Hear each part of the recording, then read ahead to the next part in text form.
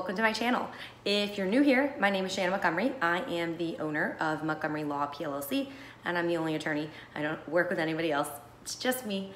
So welcome to this channel. I don't know how you got here, but I'm glad you did. Today's video is going to be kind of in line with the last video I posted, which was a quick copyright fact. Today's video is less of a fact, more of a copyright clarification. This is a common misconception in the copyright world.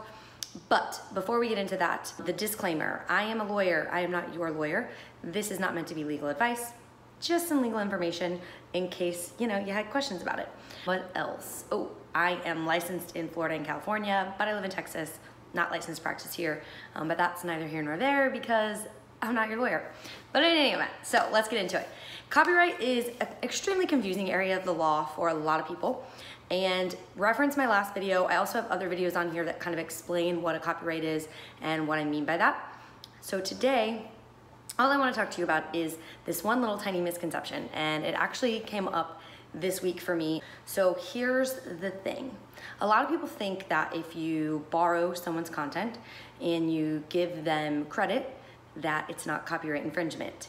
But that's actually not true at all. It is still considered copyright infringement. And because you've given them credit, it's actually probably worse for you because now it shows that you knew that the thing that you shared or used or whatever wasn't yours. And so unless you had the permission to do that or the proper license to do that, then you're gonna get in trouble. Copyright is a strict liability offense. So if you infringe on someone's rights, it doesn't really matter whether or not you knew that it was wrong or that you intended to do it. It doesn't matter. You did it, so you're gonna get in trouble for it. So that said, copyrighted material. I've been over this a lot on this channel and on my website, which I will link below, on my Instagram, which I will put down below as well. Basically, anything and everything that has a small amount of creativity that is fixed into a tangible medium, so something you can touch or hear or see, is copyrighted. So anything you see on the internet, especially on Google Images, most of those images, in fact, probably all of them, have a copyright associated with it.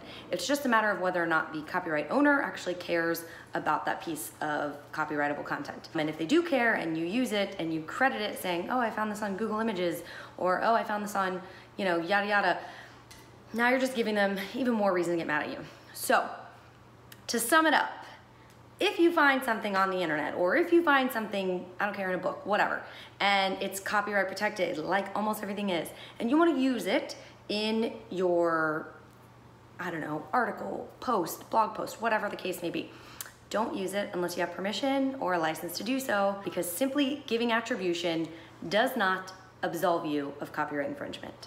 So that's my tip for today. Check back next week, or maybe the week after, for another quick copyright tip, fact, misconception, because I'm hoping to share quite a few of these since it is so confusing for a lot of people. And so that's it.